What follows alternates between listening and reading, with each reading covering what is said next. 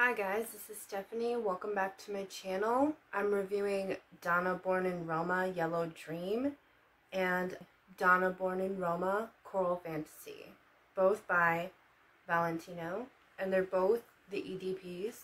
Let's jump into it. These are my little samples. This is Yellow Dream and this is Coral Fantasy.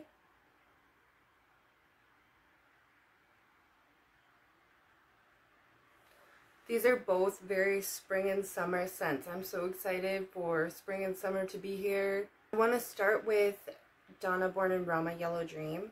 The opening on Yellow Dream is like a really strong lemon floral soapy scent.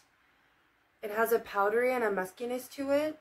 This one smells clean in a natural way because of that lemon and floral. It almost smells like you could smell this out in nature somewhere. Like if you were walking the trails out in the woods somewhere, or maybe you were in a field, you could probably smell this on the air. It's not overly soapy, it just has this cleanness to it. All of that is what gives this such a summery vibe to me. There is a gentle sweetness to it. I wouldn't find myself wearing this one so much because the lemon floral powder musk combo is not super for me for like a perfume that I'd want to wear. But if you like smelling clean in like a natural, fresh way, this would be good for you, and it's going to give you like the spring and summer vibes. To me, it kind of smells like an expensive all-natural hand soap, or if you've ever tried that Watson's lemon body wash, it kind of smells like that because it does have a bit of like a sweetness and creaminess to it a little bit. Yeah, that just reminds me of that. I used to have that body wash. There is also a bit of a warmth to it that for someone, this probably could be a comfort scent for them, especially if you do like a clean perfume. For me, I could smell the wholeness of this perfume for a good 3 hours. I only had it on my skin. As a skin scent, it turns to like a softer, delicate powder sugar floral scent, still with that bit of cleanness to it from the lemon. And at that point for me, it was like a skin scent. Yeah, it's a pleasant scent. I don't find it to be like a perfect scent for me, but I would like smelling this on someone else. Before I get to Donna Born in Roma Coral Fantasy, I just want to mention where I get my samples from. I'm not sponsored or anything, I just want to share it in case somebody wants to check it out.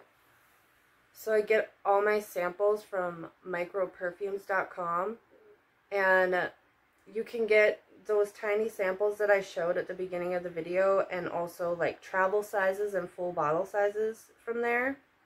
And then they come in this box, and inside they're all in this tiny plastic sealable bag. It comes with a card that'll give you a little deal if you order again. It's just like a thank you card. And then it's also nice because on the back of this box, it has a QR code that you can scan to get fragrance details of the samples you ordered, so you don't have to like try and search through your emails or whatever to find the information of what you got. Donna Born in Roma Coral Fantasy. The opening is this fruity kiwi orange citrus floral musky powdery soapiness, and it's not too orange. For me, orange can give me a headache. The scent of orange, if it's too strong, I can get a headache from that. Not everybody is going to be sensitive to it, but I am a bit.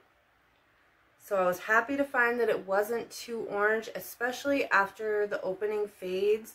That like soapiness kind of softens up a little. It still smells clean, but the soapiness isn't so strong, and neither is like the citrus part of it. I asked my husband to smell it, and he said he wouldn't even say citrus. He would say more like a juicy fruity cleanness. What's funny to me is this one, when I first put it on, I was like, oh, this is definitely going to be a skin scent. So after the opening, this is a slightly sweet, refreshing, summery scent. in a way, like, it gives a beachy vibe to me, so I think Coral Fantasy is a good name for it. It does give me like a beachy feel. You can smell the kiwi in more of an airy way after the opening fades. It has a clean, airy juiciness to it, and it made me think of like those Snapple drinks, kind of. It's very like juicy and refreshing that way, and it would be so nice on a hot summer day, I think, to spray this one on yourself.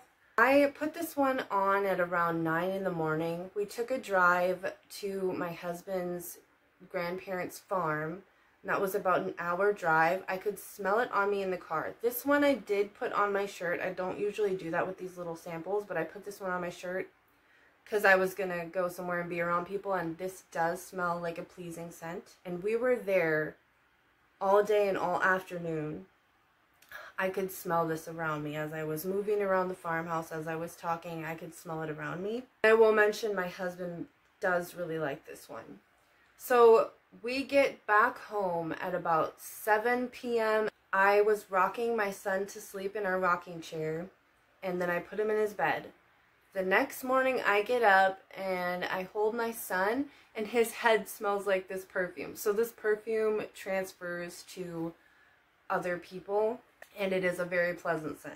So on skin, you know, after all that time had passed, it is like a very close skin scent. And on clothes, it does give a bubble and also can transfer to things or people. So yeah, I feel like you would really like this one in the summer. I feel like people could like both of these in the summer. It just depends on what your tastes are. So Yellow Dream is definitely more of like the lemon floral out in nature scent. And Coral Fantasy is way more of like a juicy drink with still that cleanness to it, keeping it from smelling too much like a drink. But that one I found to be really refreshing and nice. I do really like that one. So that's my review on those two Donna Born and Romas. Thank you for watching, and enjoy your day or evening. Looks like it's tilted funny. Is it tilted funny?